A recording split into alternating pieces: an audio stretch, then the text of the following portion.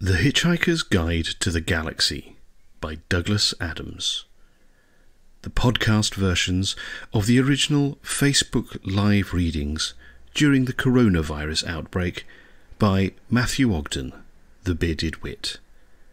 Please bear in mind that as Facebook live recordings, these are rough and ready.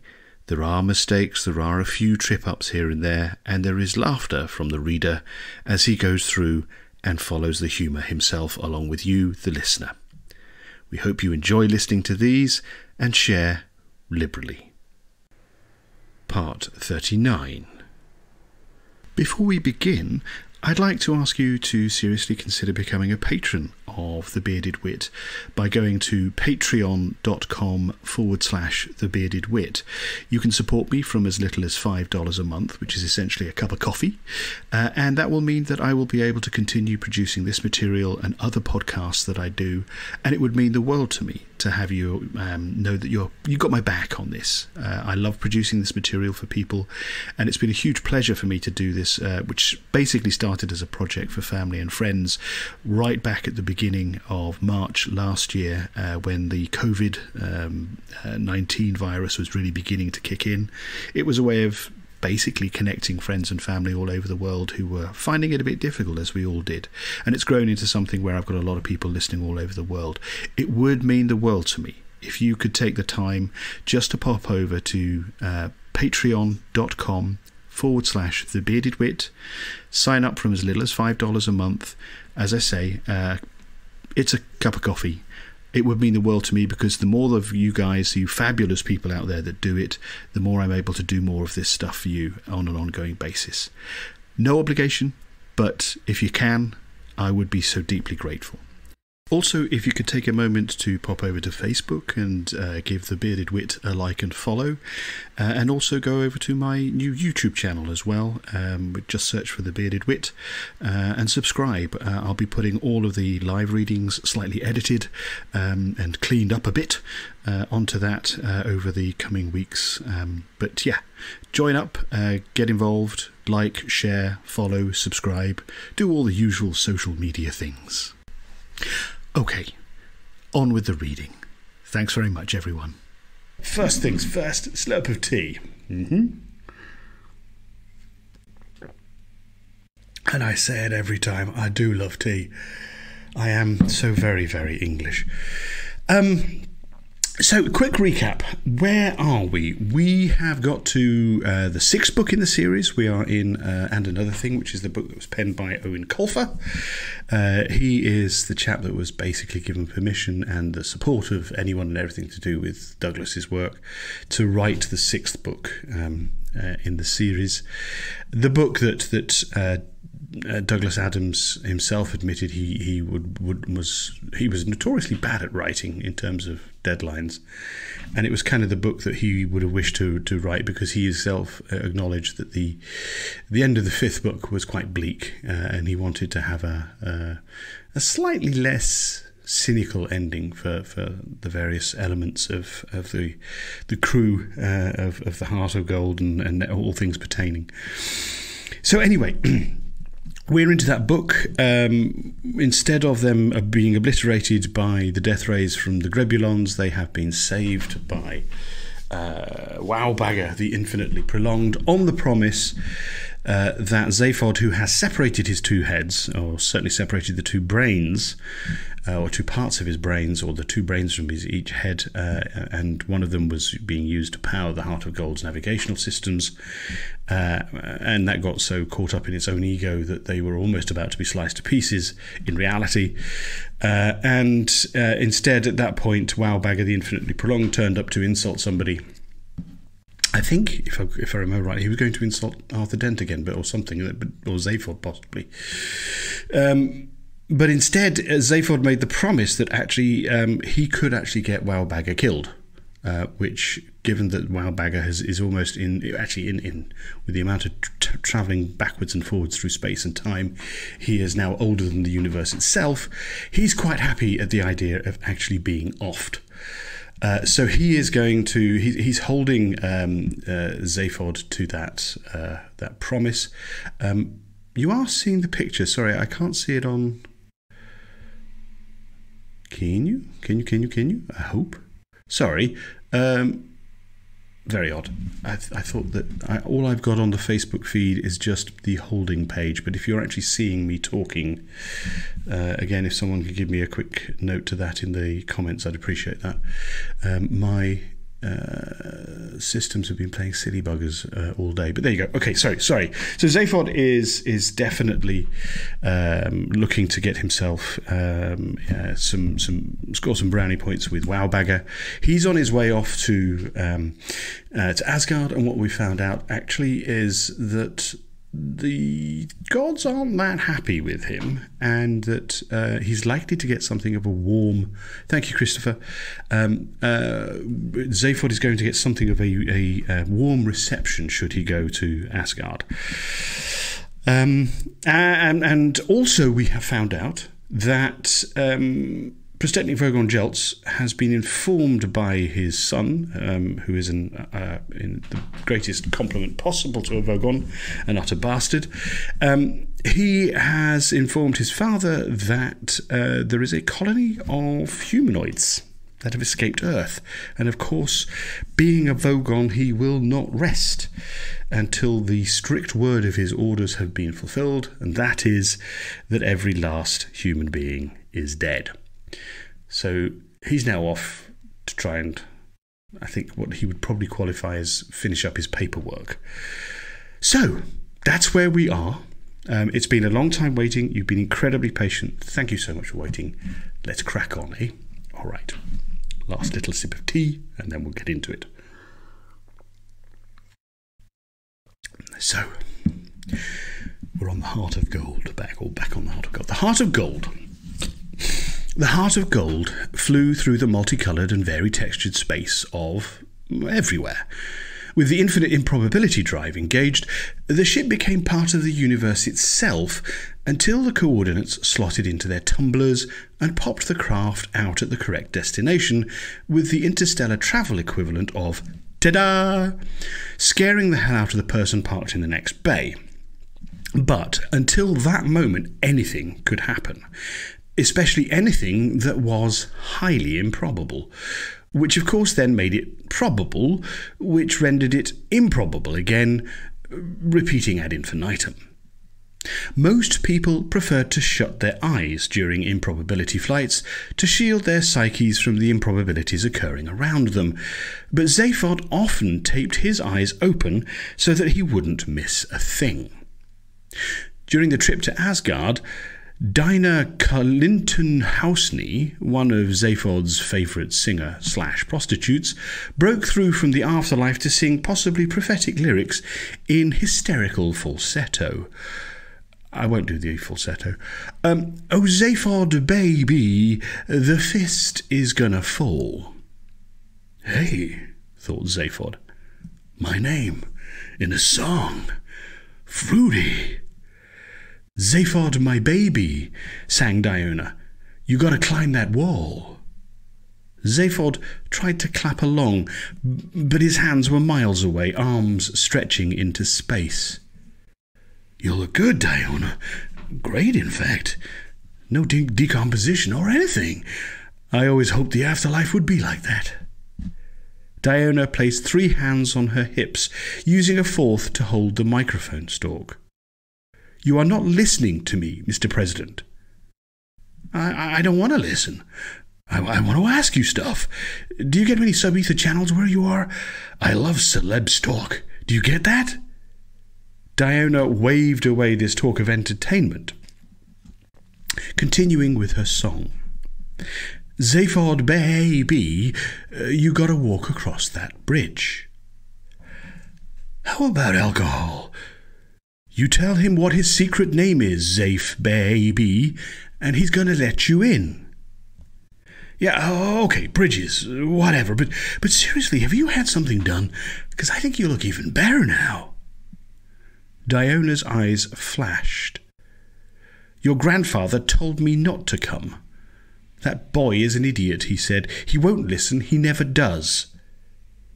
It was cryptic, protested Zaphod. Cryptic is hard.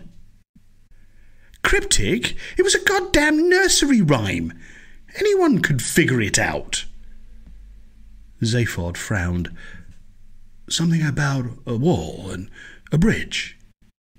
And the secret name. Come on, Mr. President, this is important. Wasn't there a fist in there somewhere? I like things with fists, especially when the thumb is sticking up. I saw a cartoon once where the stupid guy sticks his thumb into his own eye and, oh, for Zark's sake, said Diona, and turned into an ice sculpture of herself, which then proceeded to melt, dripping upwards into the ceiling. As each drop touched the panels, it exploded with a tinkling, "Oh." That girl always could sing, murmured Zaphod, and then settled back and waited for probability to reassert itself. He could see two incredible new colours that his brain could only describe as dangerous and shifty, and jagged indents were being hammered into the spaceship walls as though the heart of gold was being rammed by a colossal, spiked creature. "Whoa!" yelped Zaphod, as a spike shot up between his legs. "How soon for normality, Left Brain?" Left Brain popped up from an electrolytic gel flask on the main console. "Who knows, in an environment like this," he said, gel dropping in blobs from his frictionless orb. "In actual time, 5 seconds, but not necessarily in the order or regularity that we are accustomed to."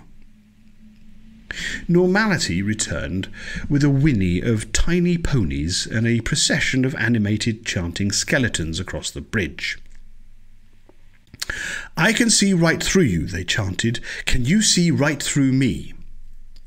The ponies and skeletons were gone, and the bridge was as normal as it was ever likely to get, considering the ship's navigator was the captain's disembodied head.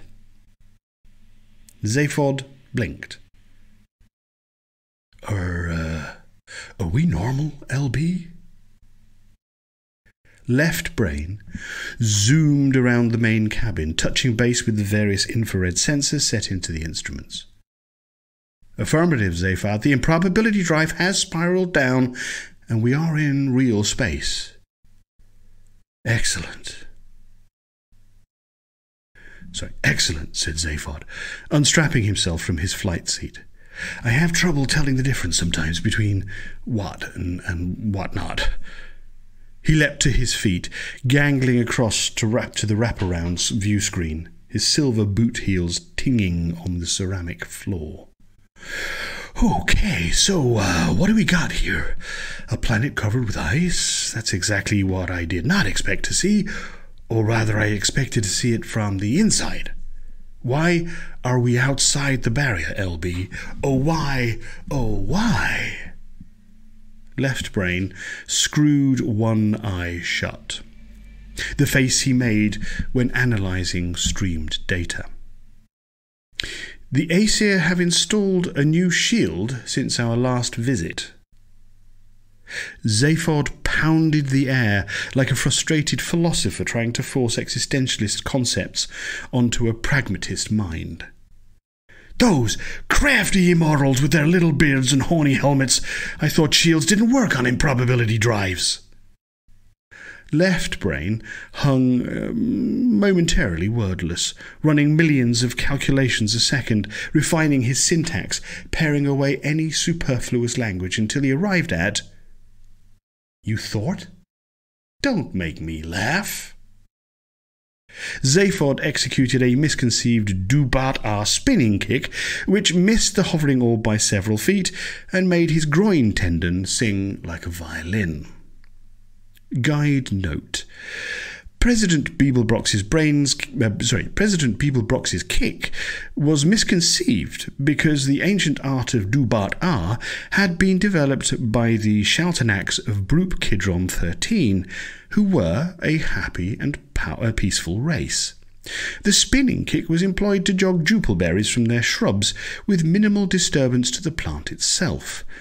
Any attempt to use Dubat-R for aggressive reasons would activate the subliminal condition in the training chance and turn the attacker's body upon itself.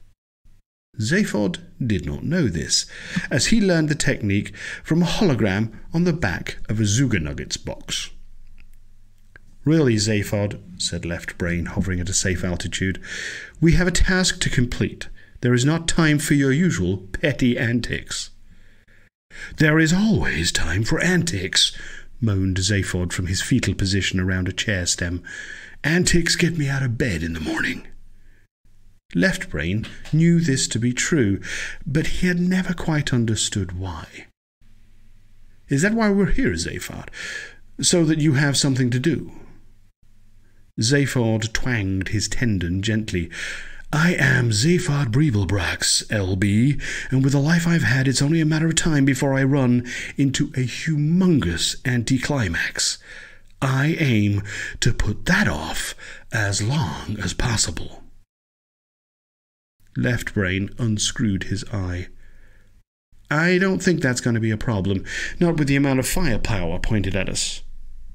Excellent, proclaimed Zaphod, strained tendon forgotten. It seems like ages since we've been up against impossible odds with no reasonable chance of survival. Not long enough, said Left Brain, and transferred the incoming call onto the main screen. No, said Heimdall, god of light, emphatically. But I haven't. No, repeated Heimdall, his huge bald head filling the screen, his eyes boiling like red gas giants. Zaphod tried again. You don't even know what? No, no, no. I don't care what it is, Beeblebrox. No is the answer.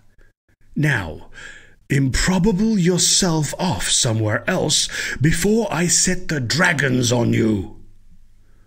Just hear me out, pleaded Zaphod. Nope. 5 seconds, what could it hurt? No. Any question you could ask me, the answer would be no. Zaphod spat it out quickly. Is Thor home? No, he bloody isn't, roared Heimdall, the tips of his waxed moustache quivering. Really? The Asgardian god bared his teeth. Actually, yes. Yes, he is home. You're in bloody Asgard, aren't you? He is. Could I? No! It's back to negatives again, my friend, and when I say my friend, I actually mean my hated enemy who I would like to see disemboweled and then sprinkled with salt. Oh, come on, Heimdall. Forget all those misunderstandings and negotiate a little. This is important. Heimdall's cheeks were so red that it seemed quite possible that his head would explode. Misunderstandings. Zark, me! You have a lot of nerve, crap, parprod. You have enough sheer bloody gall for an entire bucket of gallstones. Guide note. Gallstones, light grey pebbles found on Damagran. Very cheeky.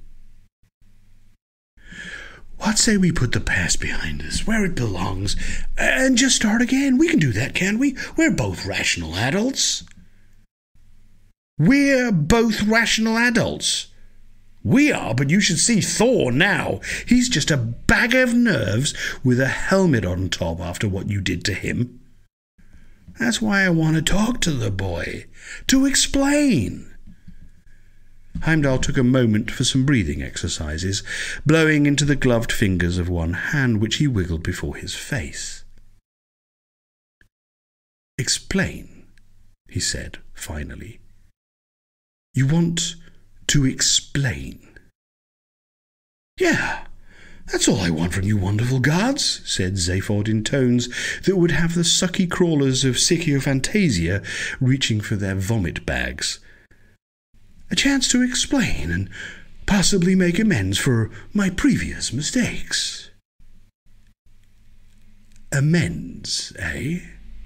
Heimdall said. I suppose you do need to make amends. Yes, of course I do. I repent, and I deserve penance. I know what you're doing there, said Heimdall, scowling. You're pushing my god buttons. Who do you think you're fooling?" "I'm serious. Look at this face." Heimdall leaned in until his eyes filled the screen. These were eyes that could slice through the fat of a normal person's lies and find the bone of truth deep within. "Very well, Zaphod Beeble bastard. Come outside and let's talk about amends." Come outside? Into space? Won't that be cold?" "Fear not, mortal. I will extend a bubble of atmosphere to you." "Just step outside, then." Out you come, Zaphod. "Alone. You have 1 minute to decide." Left Brain hovered at Zaphod's shoulder. "I think you should probably go," he said. "Don't worry about me. I'll be fine here inside the ship. I'm sure the atmosphere bubble will hold its integrity." "Can you check it?"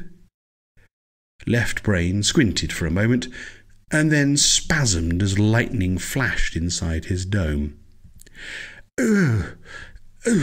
The Asgardian computer doesn't share information, apparently." Little spider bots clicked along the glass, nipping at the scorch marks. "There isn't a line out from the entire planet. If you go out there, you are on your own." Zaphod sighed and straightened his coat.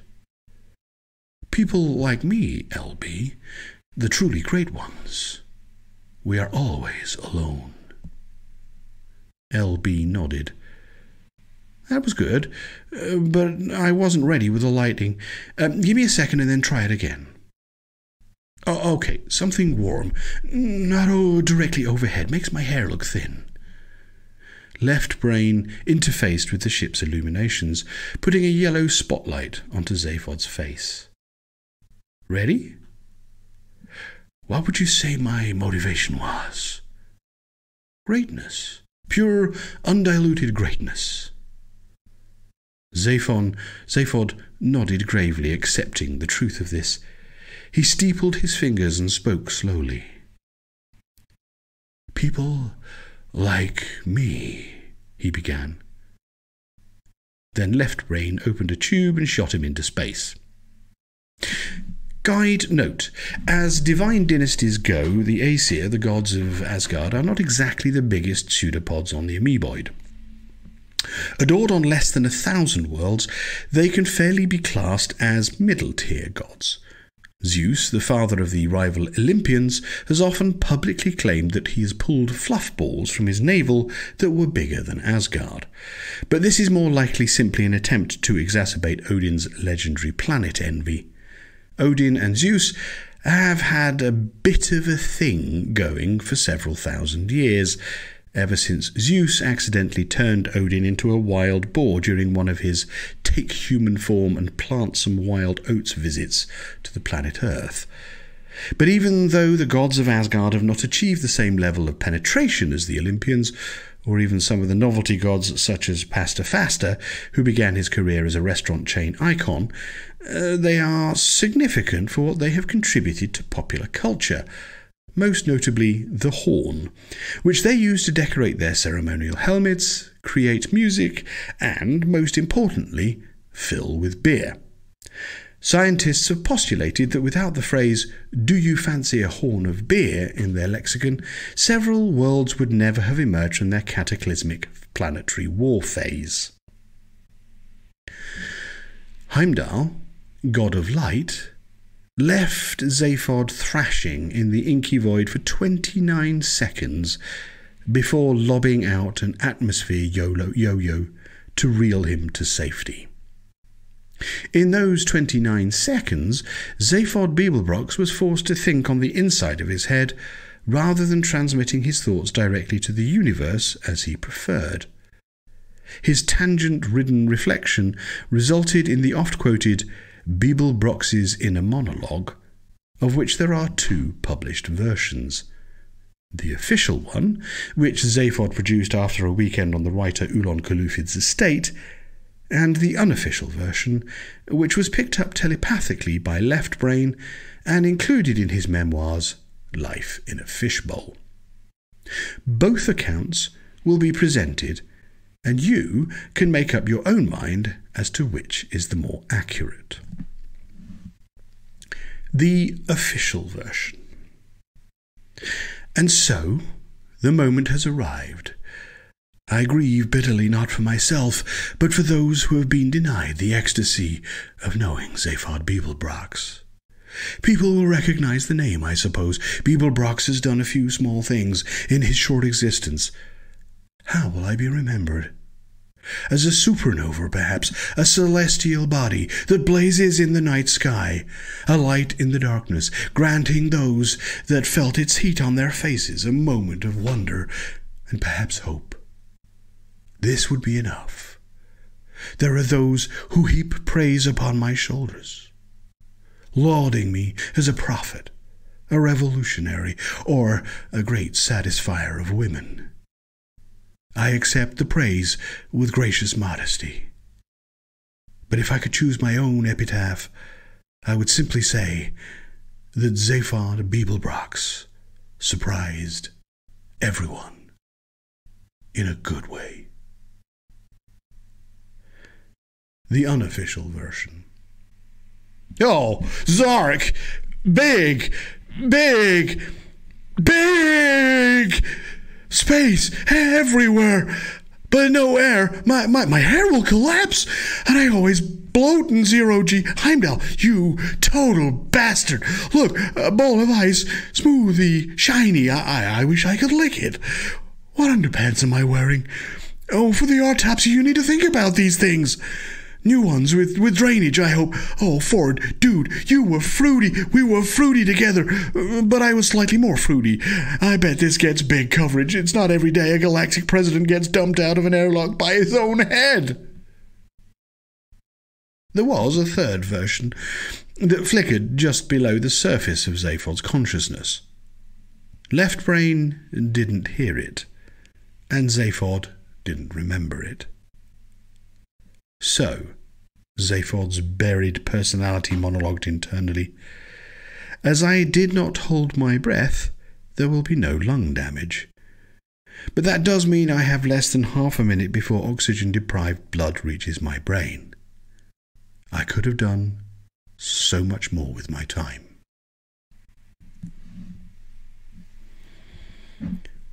Slurp of tea.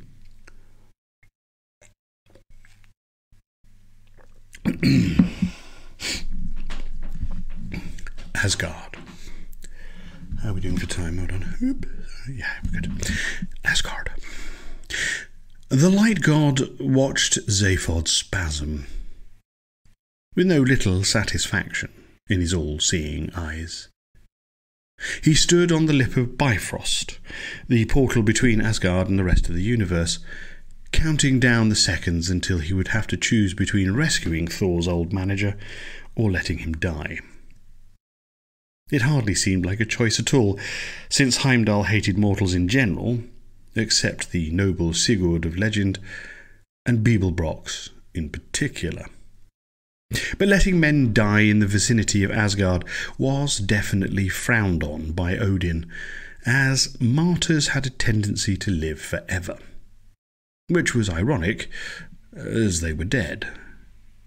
Or maybe it was paradoxical, not ironic. One of those tricky terms that Loki banded around to fluster him. Heimdall was a soldier, and didn't crowd his brain with extraneous vocabulary. Hunt, kill, burn, flay. Those were the kind of words he liked. Especially flay, but it was difficult to work into everyday conversation. Heimdall pouted for a moment, then sent a gloopy plasma string undulating from the tip of the Gjallarhorn, the legendary harbinger of Ragnarok. Gjallarhorn might seem to the casual observer like your typical 20-foot Old Norse yelling horn, but in the hands of a god it became a tool of great power, and a handy vessel for beer-drinking games. At the tip of the plasma string there was a bubble of atmosphere, which Heimdall fly-fished in space until he managed to snare Zaphod. The plasma shell would give the Beetlejuicean quite a shock when he jittered through to the breathable air inside, but Heimdall was not the least worried about that. The god's only concern about Zaphod Beeblebrox's pain was to ensure that there was plenty of it in his immediate future. His immediate past, too, if he could get a time pass from Odin. He reeled Zaphod in and landed him on the Rainbow Bridge. Guide note. The term Rainbow Bridge is an example of how gods in general are given to rhetoric and aggrandizement. Osiris did not just have a flu which knocked him sideways for a few weeks, he died and rose again. Aphrodite did not just have a wardrobe full of low-cut blouses and an inexhaustible supply of dirty limericks, she was irresistible to all males everywhere. And the Rainbow Bridge was not just spectacularly engineered suspension bridge of ice and steel, it was, according to the Aesir, an actual bridge of rainbows. Zaphod jittered for a minute while the plasma evaporated, then moaned as he realized that his silver boot heels had melted while passing through the charged shell. Hold on a second, I don't know if an alarm is going off. Stay where you are, folks, I'll be back in a second.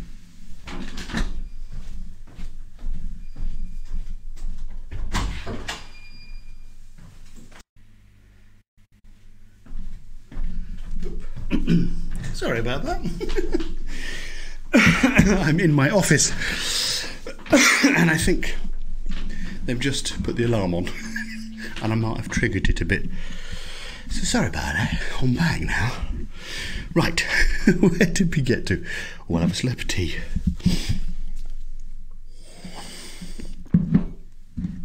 Right.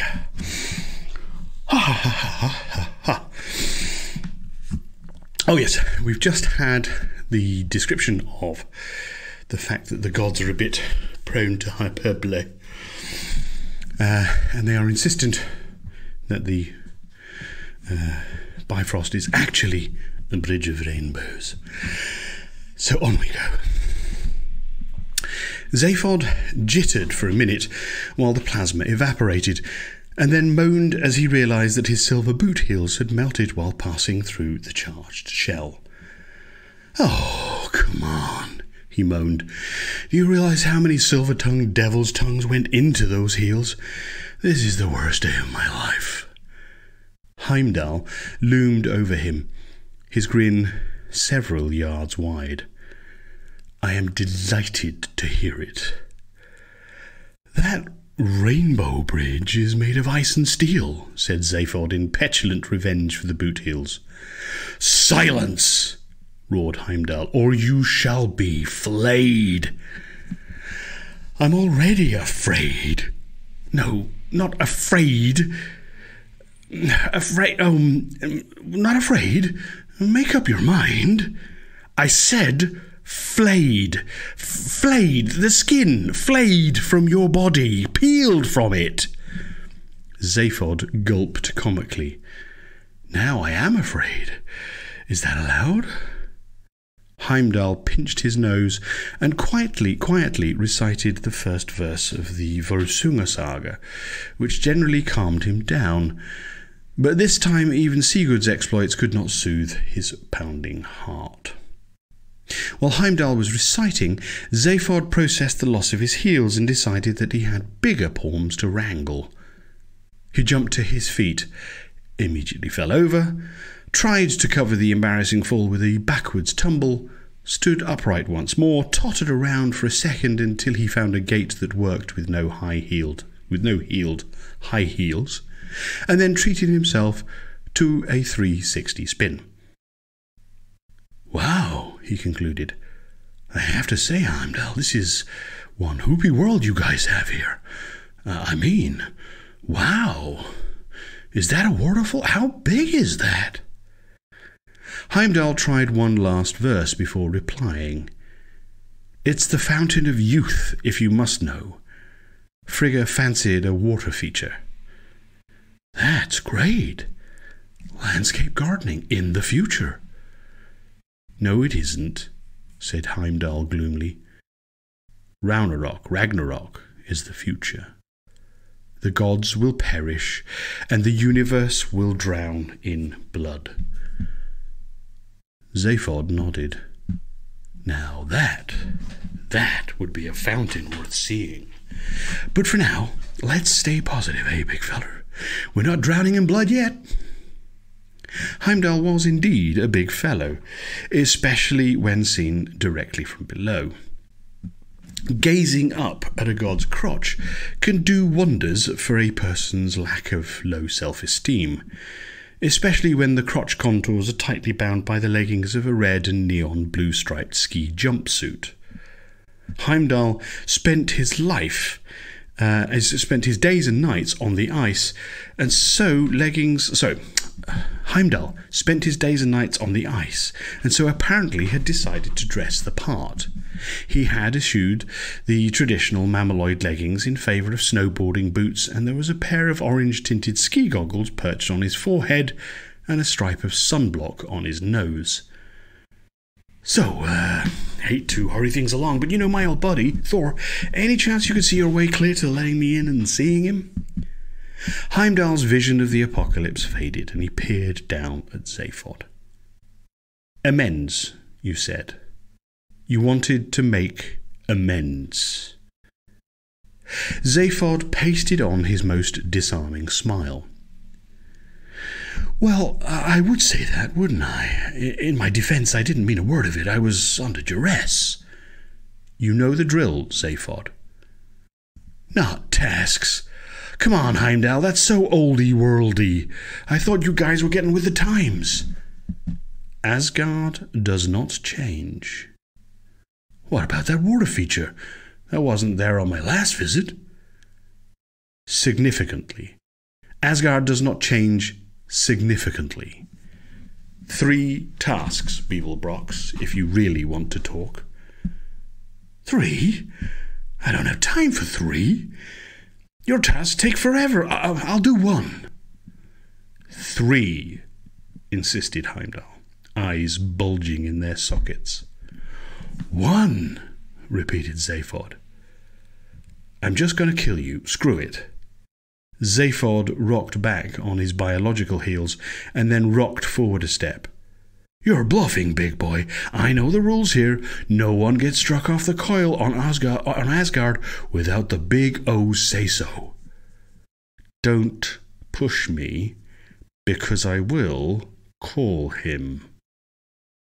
"Yeah? What's stopping you?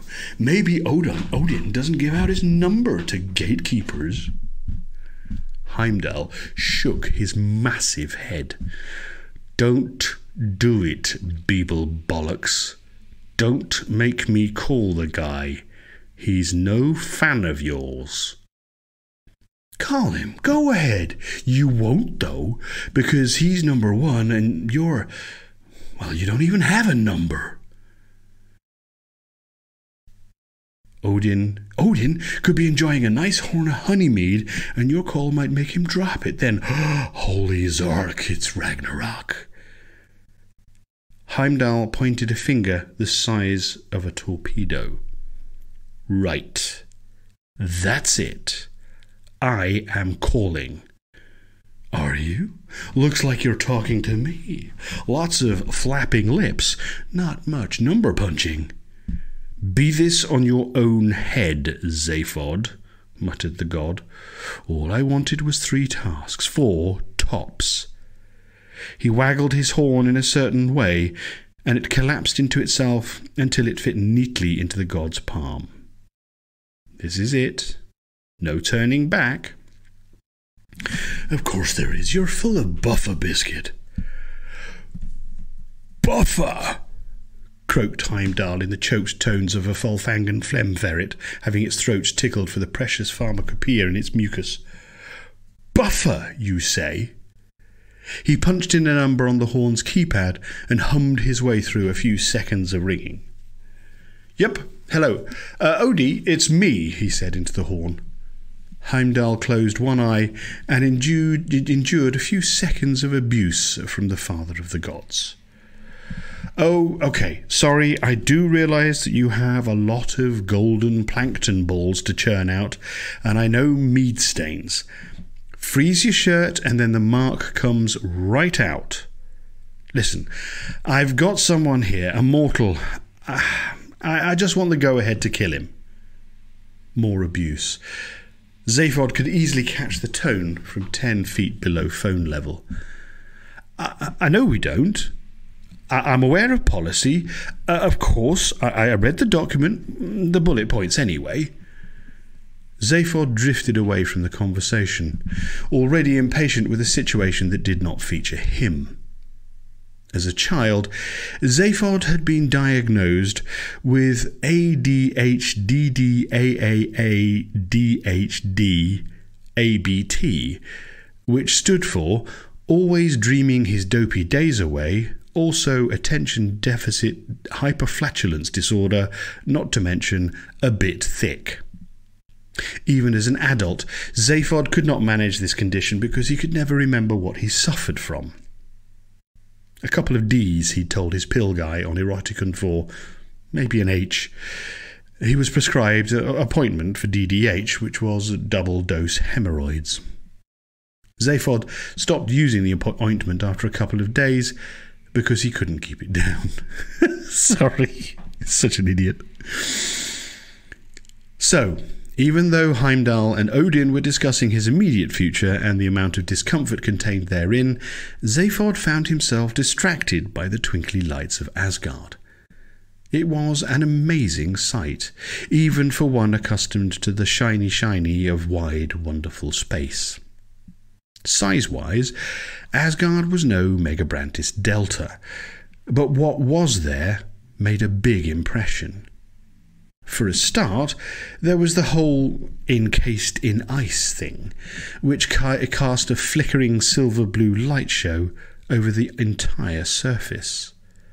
The surface itself was littered with the kind of dramatic topographic features that would drive a Magrathian to industrial espionage. Mighty gushing rivers, high snow-peaked mountains, and fjords as intricate as a Twitter flitter's electrocardiogram readout. Glistening ice fields coexisted impossibly alongside tracts of golden corn, all bathed by sun rays that could not be traced back to any star. Towering castles breached the clouds, dragons coiled around their turrets. It was a dream world, if the dreamers were testosterone-fueled males who were never forced to behave like adults. Heimdall was saying something.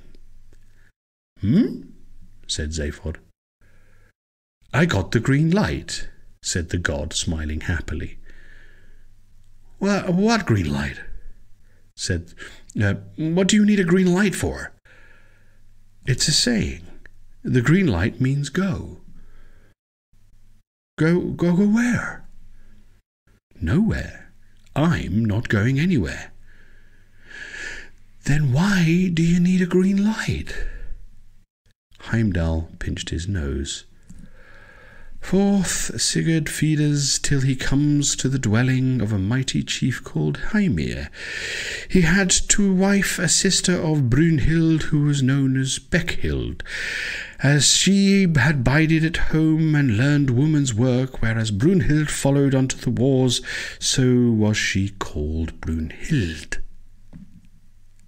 "I see," said Zaphod, wondering if he might use the craziness as a cover to nip across the bridge.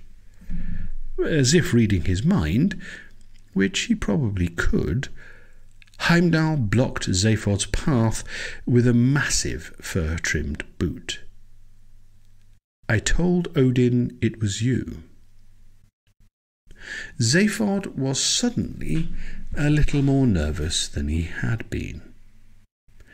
And what did he say? He said that you were a well-known public figure.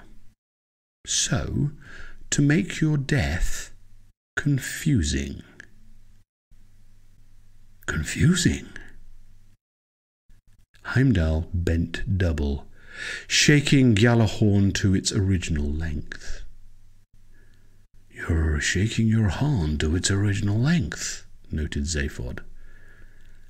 I'm going to summon the dragons. So that they can kill me in a confusing way? Zaphod surmised. Heimdall's grin seemed wide as a crescent moon. That's right, Beetlepox. I'm going to instruct them to kill you by accident, but make it look like a murder. Oh, said Zaphod. What about the tasks? There must be a golden axe somewhere you guys need me to find. You wanted one task, said Heimdall. That's exactly what you're getting. Zaphod blew into his hands. Good. Great. Can we get on with it then? I am freezing. My spare neck hole feels, well, it really feels the cold, which incidentally is the title of my next album. It's a simple task, said Heimdall innocently. All you need to do is cross the bridge. Cross the bridge, Zaphod thought. That sounds familiar. And again, bridge is a common enough word, and often used in a metaphorical sense. Which bridge? The bridge, roared Heimdall, his beard quivering. The bloody bridge, this one that you're standing on. Oh, okay, just trying to get the details straight. Cross this bridge I'm standing on. Okay, anything else? There's a tube of false atmosphere, so you won't drift off. If you make the first wall, you need to climb it. I gotta climb on that wall. Familiar. But the word wall is even more common than bridge. So, cross and climb. Got it. And no hidden tricks. Apart from the dragons trying to tumble you into the abyss? No. Zaphod frowned. So, the dragons are not friendly dragons, singing songs and stuff, like in the kiddie stories. They do sing death dirges. Really? What rhymes with flay? A rare flash of perceptive wit from Zaphod at the worst possible moment. Oh, very good. You just cut 10 seconds off your head start. Heimdall adopted a heroic stance, which is not easy when one is clad in a garish ski suit, but in fairness the god carried it off. He raised his horn and blew a long, undulating series of notes that sounded suspiciously like the old Beetlejuicean nursery rhyme, Arkle Schmarkle sat on a schmed, but with a semitone more implied violence. Zaphod felt a sudden chill in the scar tissue where his second neck used to be. He turned on the spot where one of his silver heels, until recently, had twinkled, and ran like blazes through the tube of false atmosphere across the so-called Rainbow Bridge. And that is where we will leave it for this evening. Thank you all so much for joining me. Once again, please do support what I'm doing. It's been scrolling on the bottom of the screen. There. Oh, no, it's not in the picture. There we go. All the way across here. Support this channel. Become a patron on patreon.com/thebeardedwit. I will be back again in 2 weeks. It's going to be every fortnight we're doing this at the moment. So in 2 weeks' time, I will see you again. I will put up another message on Facebook and create an event for it. Do like and follow on Facebook. Follow the Bearded Wit. You'll also find me on LinkedIn. Yeah, actually you will. But also on Instagram and YouTube channel. I am now also putting all of these readings up on YouTube as well. I think we're up to episode 11. I think went out possibly earlier this evening, actually. So do follow along on there as well. Please do support what I'm doing. It means a hell of a lot. Thank you again for being patient. I will see you all in a couple of weeks' time. Thank you very much. Look after yourselves. Be good to each other. Be hoopy and be fruity. Goodbye, guys. Thanks a lot.